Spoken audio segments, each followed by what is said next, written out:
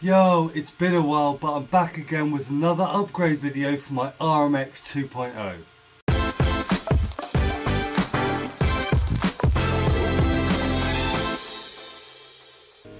RC drifting is all about massive lock, and in this episode we install Yeah Racing's aluminium front hubs.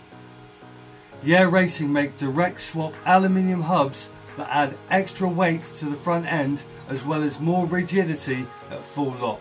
So with that all being said, let's jump over to the chassis and see the difference between the standard hubs. Now before we go ahead and compare the MST plastic hubs to the new aluminium steering knuckle set from Yeah Racing, I just want to take a second to note down the amount of lock that these hubs currently give so we can compare after fitting. Our current lock has been marked here. We can take everything apart, have a comparison with the new hubs to the old hubs, fit the new hubs, and then see what the difference is. The two main reasons for me why we are replacing these hubs is the first one is being this little part of where the hub protrudes I've actually shaved off because it was coming into contact with the lower arm once I'd had a lot more aggressive camber, which leads to better lock. And the second is this pin here. That stopper back there connects to the lower arm and stops the wheel from over rotating, and these plastic hubs will actually flex and cause the wheel to come into contact with the upper and lower arm, and that will stop the wheel from spinning, and you'll end up having a braking effect which can lead to spinning out at full lock. We can see here if I put pressure on the wheel, that's the actual hub flexing, allowing the wheel to come in contact with the upper arm. And also with the chassis up on a chassis stand, we can see when the arm is at full droop, we have contact with this lower nub that sticks out of the hub, and also the connecting point for the steering rack also makes connect with that that lower arm. So I'm also going to try and space out the hub mounting points as well as the top arm to try and give us the clearance so this can come right the way over to here, whether we're at full droop or compressed. Now with the weight of the chassis, the hub's going to sit like this, but in extreme conditions while driving, you do want the car to be able to go to full droop and have the consistent amount of lock.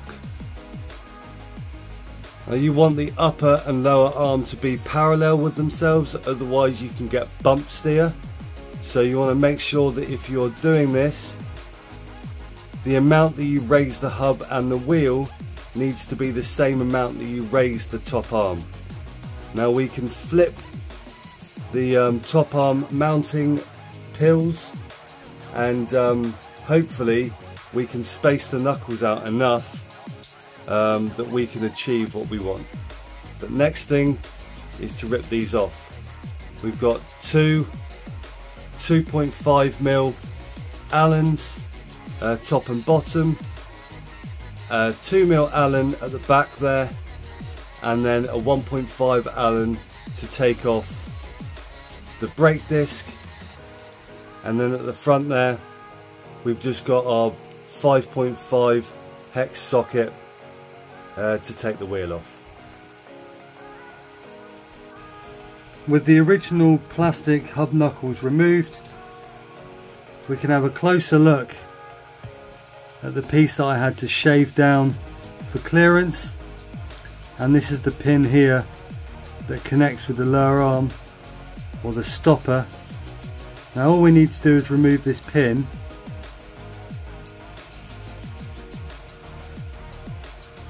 like so, and the axle will just push out from the back. There is an M4 washer that needs to be replaced, and then the two bearings just pop out and refit into the new knuckle.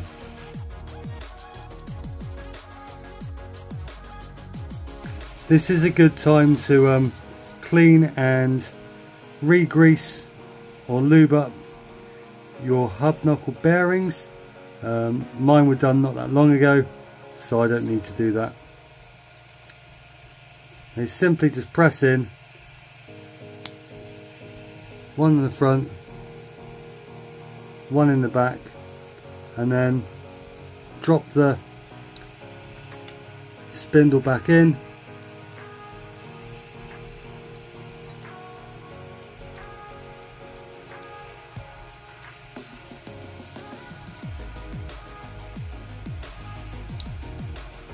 Place the pin,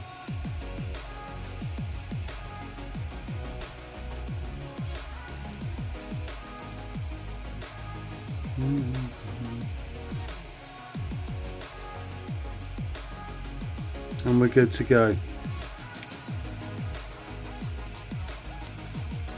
On these Racing hub knuckles, you can see that that piece that protruded off the standard knuckles is not even there, so we'll have better clearance right from the get-go.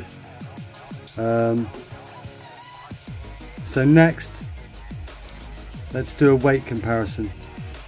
So the standard hub knuckles come in weighing at 5.3 grams with the axle and pin.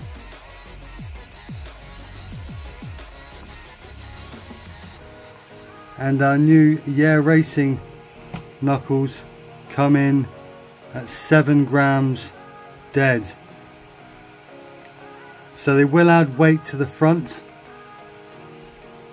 but that's not always a bad thing. I personally feel like I need more weight added to the front, and I may well be able to lose some of the added wheel weights that I've already got on my front bumper. And now with the new hubs fitted, we can see what the difference in the lock will be.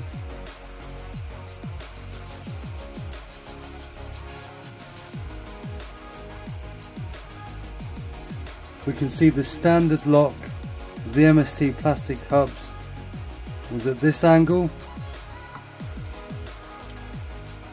and holding the screwdriver here like this, you can see that there is actually slightly less lock with these Racing aluminium steering knuckles.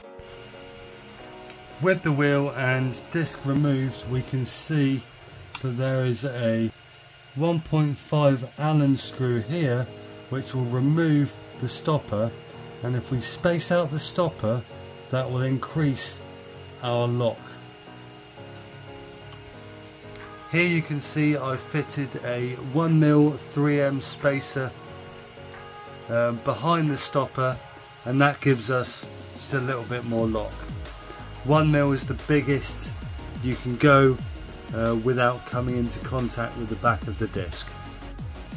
With the 1mm spacers fitted behind the stoppers, we can now see that the lock is only very minimally less than it was from standard, with all the added benefits of extra weight and more rigidity, giving less flex and more consistent lock. The final thing I want to address in this video is moving the upper arm mounting point from here to up here.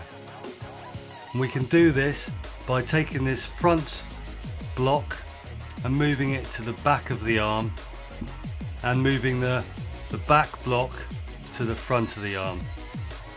This will move the top arm mounting point about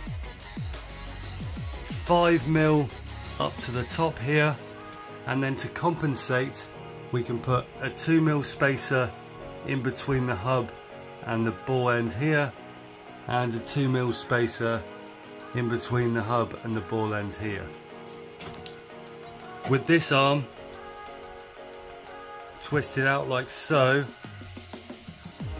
when the suspension raises, we've only got a small amount until it hits, or if we're already at full droop, then the arm is going to hit on the hub. If we take a look at the other side, you can see I've mounted the arm higher up with the spacers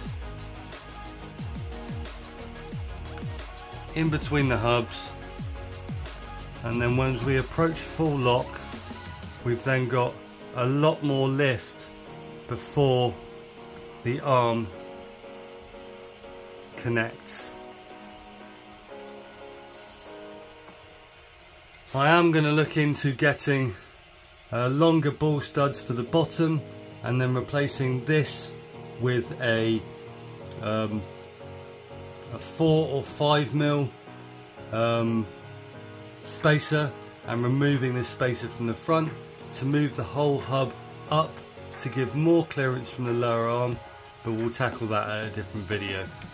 So along with the new Racing aluminium front hub set, as well as spacing out the arms,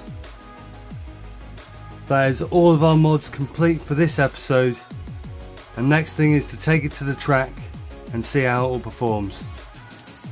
Thanks everyone for your support so far, and I'll see you in the next video.